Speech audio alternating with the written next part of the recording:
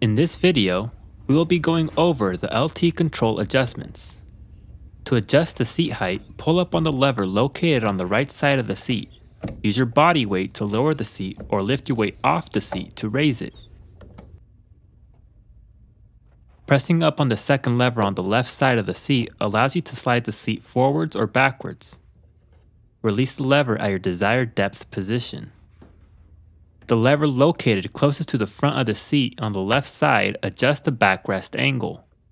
Push the lever up to unlock the back, lean backwards or forwards, and push the lever down to lock it in one of the four positions.